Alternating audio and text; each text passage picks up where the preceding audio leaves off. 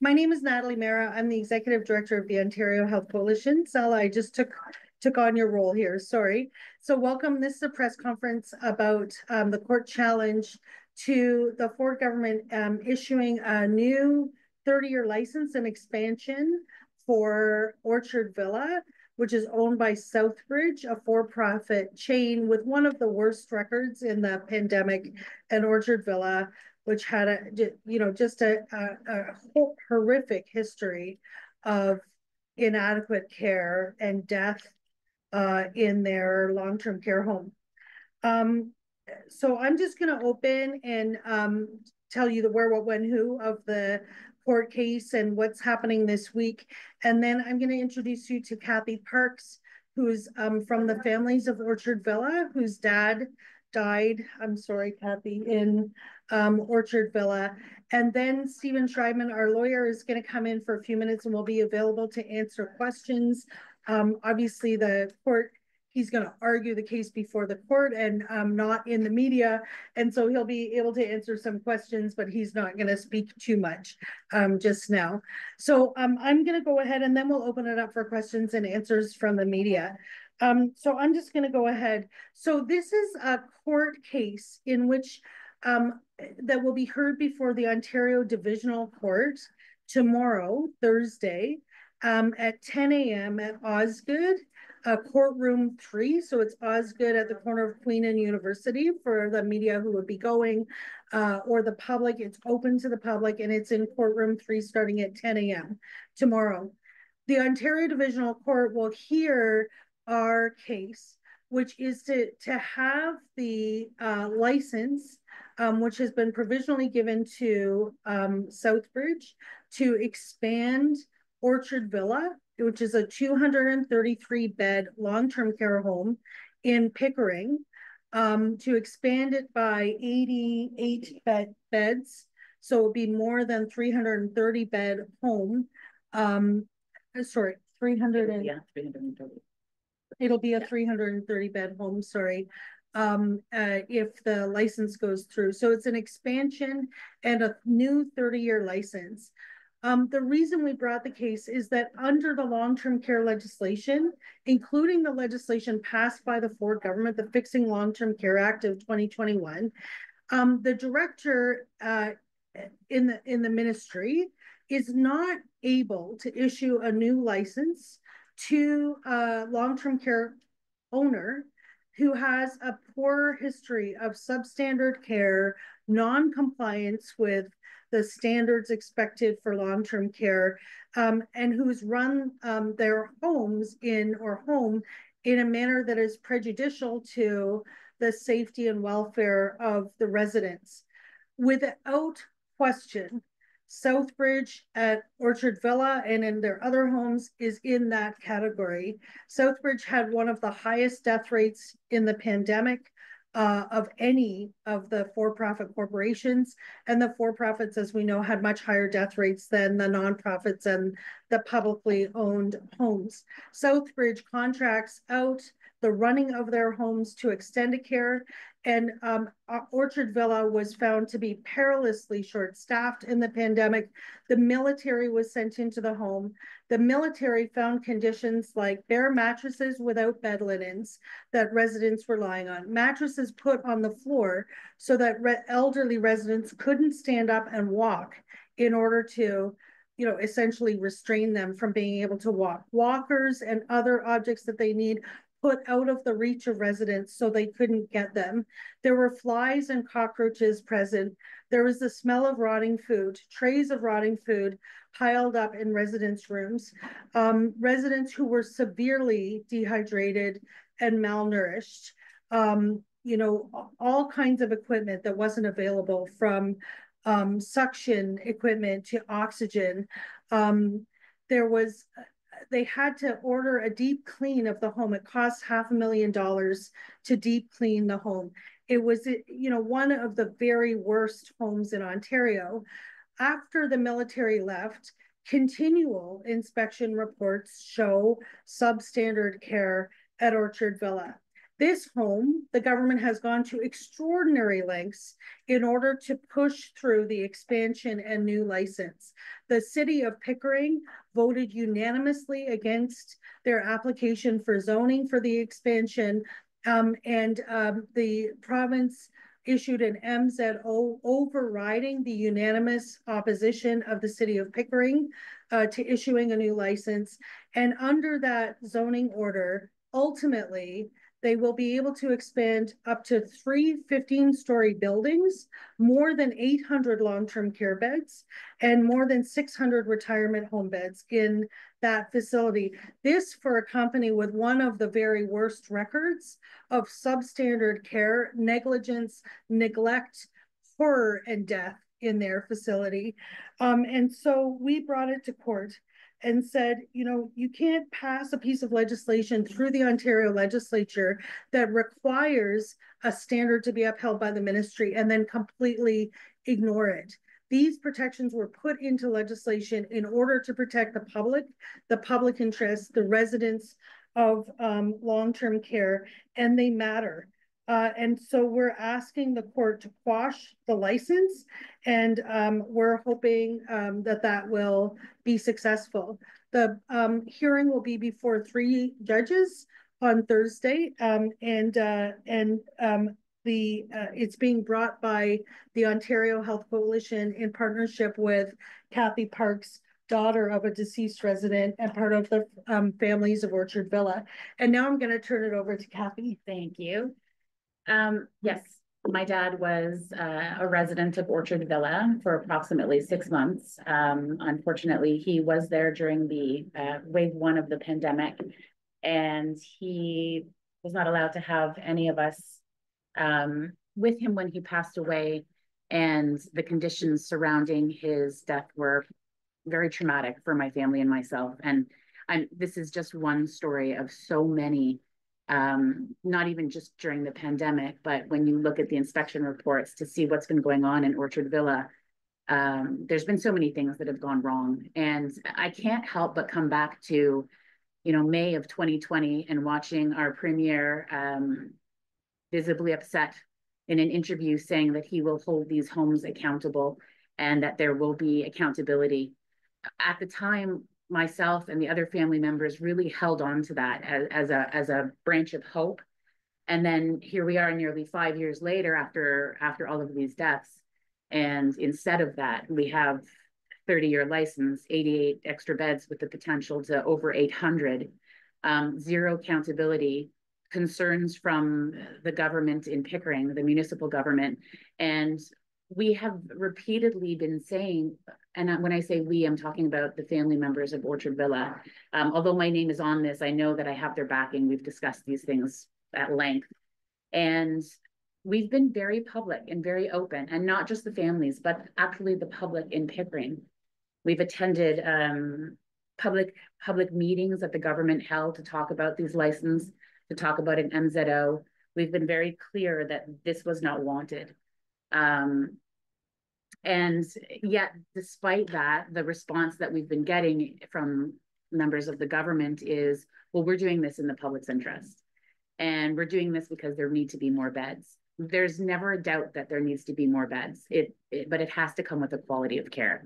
Just saying we need more beds is not a final statement. There's an and to that, because creating more beds without the quality of care is simply creating more horrific ways for more people to die. And I think that when we look at the history of Orchard Villa prior to the pandemic, and even since the pandemic, you can see that there's been failure after failure. And I fail to see why and how this government can grant this to them and override everything, the families, the public, the government, municipal government, and just continue on this path without really dealing with the quality and without really giving any kind of answers for what's happened for people like my father. I think the fact that the families of Orchard Villa are still united in this and still talking about this shows you that we haven't forgotten. And we don't want this to happen to anybody else. There needs to be a change. I also want to say that, you know, when we come down to how this is being built with our money, taxpayers' money. And so we do get to have a say. We should get to have a say in how this home is built, in the quality of care that our loved ones are receiving. And so this idea that it's being done in the public interest, when you've asked the public and they've shared their interests, they've shared their ideas, they've shared their thoughts, and then you've ignored it anyhow, to me, that's a problem. And I have, other family members that are aging, and it's terrifying to think of what their future would be in a place like what my father went through. It's just something that I can't, it still keeps me awake at night. And we're still dealing with the grief and the trauma of what happened to my father, as are many other family members throughout Ontario, really. So that's it. Thank you. Yeah. And just in just a moment, our lawyer, Stephen Schreiman, will be coming down to answer questions. I just wanted to make a note that since the pandemic, so this was not, the pandemic and the military report were not an aberration for Orchard Villa. It is a continual approach to profit taking and care that started from the time that Southbridge acquired the home and has continued to date.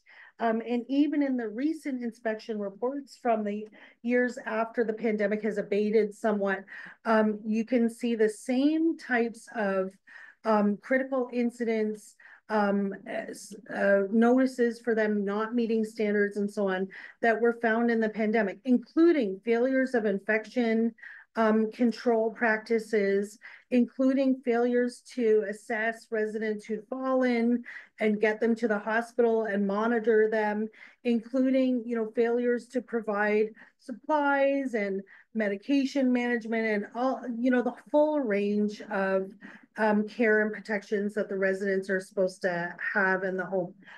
And so with that, I'm just going to text Stephen and see where he is at and open it up for questions. Yeah, if there's any questions for us while we wait for Stephen. For the media. Oh, sorry, go ahead. Sorry, Paula, go ahead. I was just going to say, for folks on the Zoom who wish to ask a question, please indicate in the chat that you wish to ask a question. You just need to put your name and your publication, and then we'll call on you to ask a question. And then for the folks that are in person, feel free to raise your hand and the speakers will call on you. Happy. Sorry for your loss, first of all. I just want to make sure we're accurately, I guess, explaining what happened to your father. Did he pass away because of COVID, or was it because of neglect, or what's, I guess, the best way to describe it? The best way that I would describe it was neglect, dehydration, lack of food. He was COVID positive. Okay. I never had a chance to go to the hospital. So at the time, I was actually asking for him to be sent to the hospital, and that request was denied. And so, but it would be accurate to say, I guess, he was one of the 70 people who they say died of COVID? Okay. Yes. And it was more than 70. At one point, they were saying 80. Yeah. And then they dropped it down to near 70. Yeah. Any other questions? That's all right. Another clarifying one, just on the extension of the license. Has the license been extended, or is it up for extension right now? It's not an extension, it's an undertaking to issue a license. Okay. And so when that happens, the company goes to the bank, borrows the money, and begins the construction project. So the undertaking is critical in terms of putting in place the funding regime, the public funding regime that the Southbridge depends upon in order to build and operate this one. So the undertaking is given by the government, so by the ministry to the corporation to start moving ahead with that. Okay, so is it accurate to say the government has approved what they're doing at this moment, or is it still, that's what I'm trying to do, just because for radio it's very short. So it's actually an undertaking. Okay. And it's issued by a director of the Ministry of Long-Term Care, so he's the official responsible for making the decision. There's certain funding that's advanced as soon as or very soon after the undertaking is given, including capital grants not to cover the entire cost of the project, but nevertheless in the millions of dollars. And so that money flows quite quickly. There's a development agreement that's signed. It was signed before the undertaking was issued in this case. And there is a funding which engenders a funding agreement and funding commitments, and there are policies that and a general funding regime that then comes into play. I think colloquially, we can call it like provisional approval to move ahead with the license. Provisional approval, like it's not a legal Okay, for a newspaper. I'm just trying to figure it, I guess, just in terms of what the legal characterization of this is you would say it is a conditional approval. Correct. Okay. But if the conditions are satisfied, the license issues. And as a practical matter, once the undertaking is given, something in the vicinity of 80, 90, $100 million is spent on building the home. And then at that point, it's inspected to see that it complies with the agreement the company entered into with the ministry, and the license issues. So that's the process. You take the undertaking to the bank.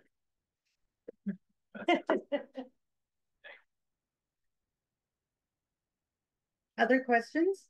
Yeah, just based off of what you were just mentioning, it is a conditional approval, which, if I understood correctly, includes like conditions that like Orchard Villa maintain a certain standard of compliance. I believe to like the provincial act. So I'm just wondering, like, if they do maintain compliance and you know, are issued that license, do you need to have lingering concerns about their ability to, even after opening up and continuing onward, to maintain that standard of care?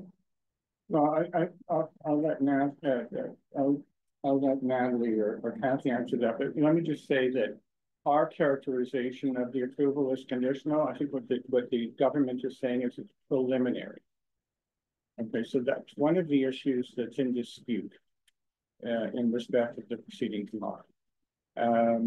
But what it is an undertaking. It has conditions attached to it, and the act states that if you comply with the conditions, a license issue. So there's a big debate about, is it preliminary, is it conditional? What did the director have to do before issuing the undertaking?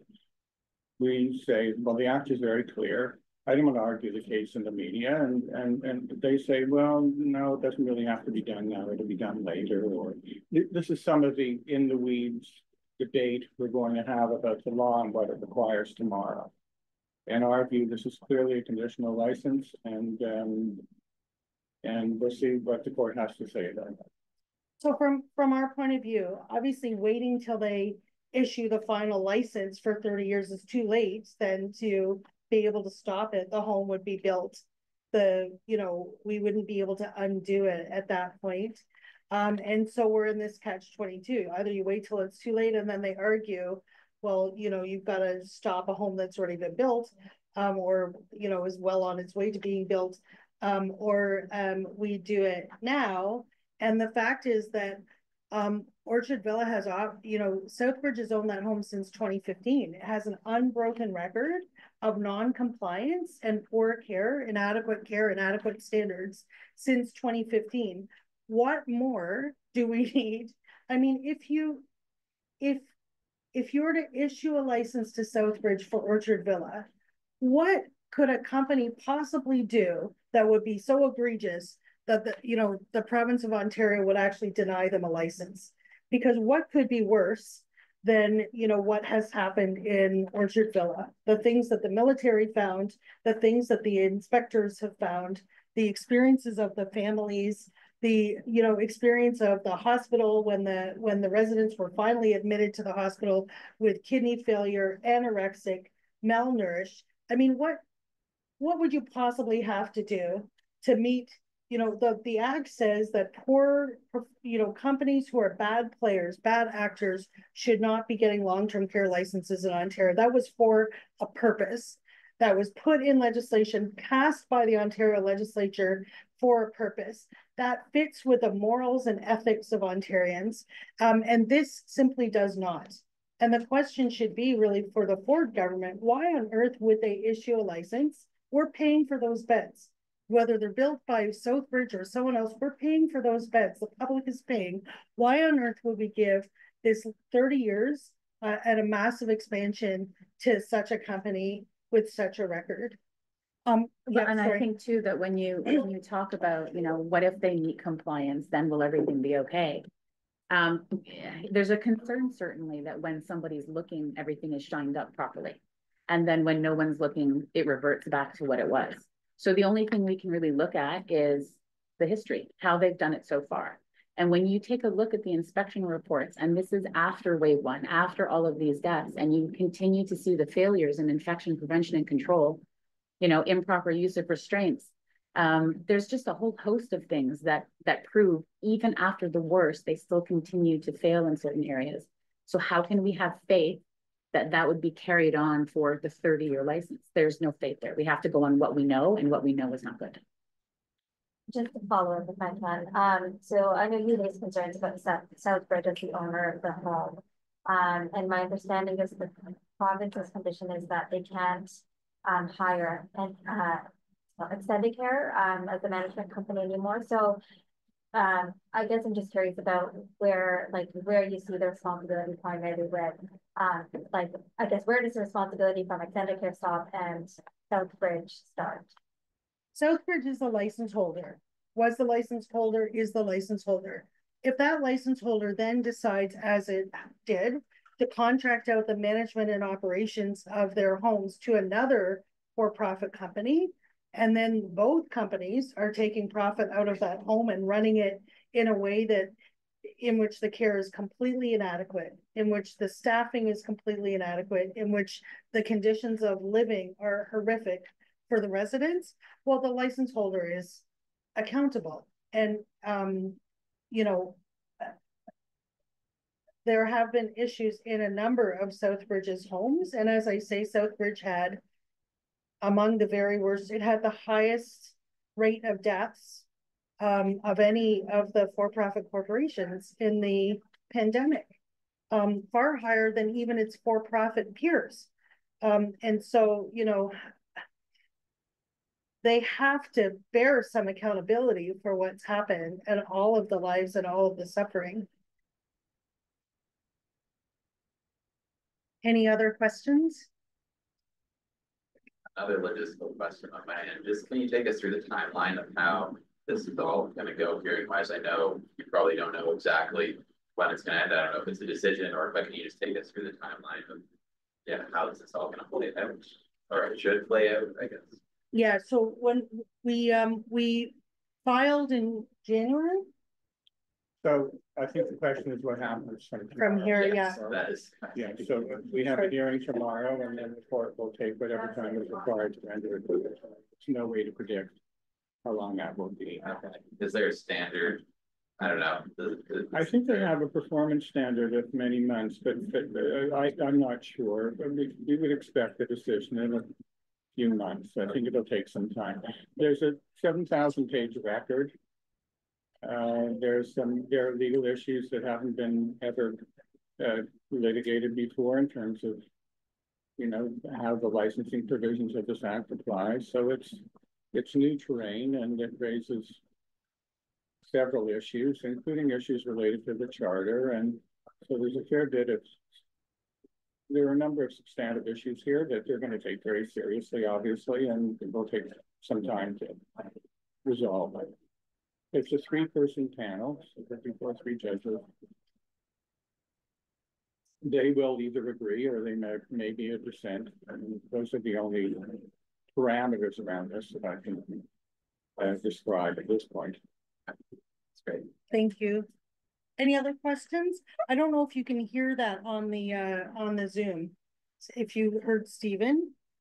But it's being heard tomorrow by a panel of 3 judges, and then it'll take a few months to get the ruling.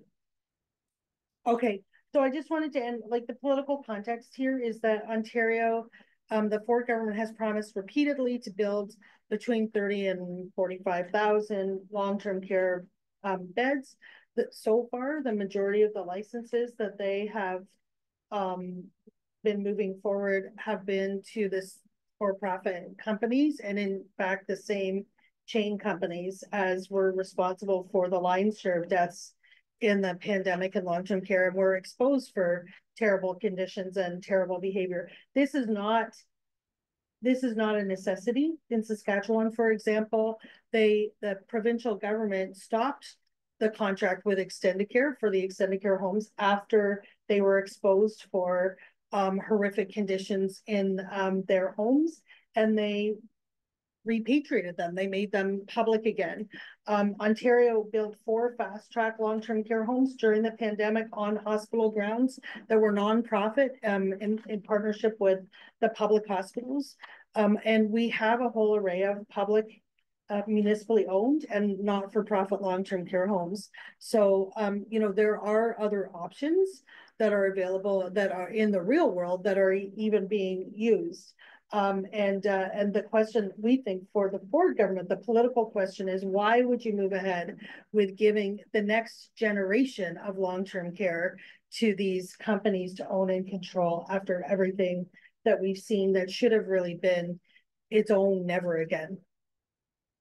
Well, if this is successful, what does that do to Ford government? The Ford government? Yeah, I mean, to their decision. Not for me. So that would, it would quash, we're asking that the court would quash the license approval for Orchard Villa. And I would, you know, at that point, we would hope then that the ministry would have to take seriously its obligations. The government would have to take seriously its obligation to follow the law, which says that they cannot issue new licenses to companies that have horrific records for care. So they have to figure out another way. Now, as I say, we're paying for the beds, whether they're built for profit or not for profit. In fact, the for-profits are not giving us free beds. They're taking profit every year for 30 years out of those homes. So we're paying for them anyway. And our argument from the Ontario Health Coalition is build them as public and not-for-profit homes that are owned and operated in the public interest and not for someone's profit. Okay. Okay, thank you. Thank you very much. Stephen has to run because he's getting ready for the trial. All good? Okay, thank you so much. Thanks everyone online. Bye now.